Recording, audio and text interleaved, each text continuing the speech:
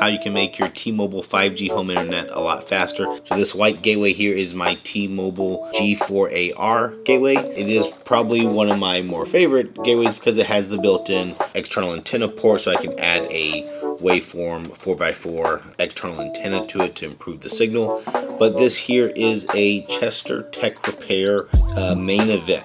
And so they've changed their naming of their gateways this year. Before, Chester Cheetah was kind of the name of, but they had several different variants. So this one, the main event, is a smaller form factor. It's about half the size as far as this main box goes versus the older box. And it has a fan that kicks on here. So this is actually a grill that has air coming off of it. But the main thing with this one is that it is an X75 modem, so a Snapdragon.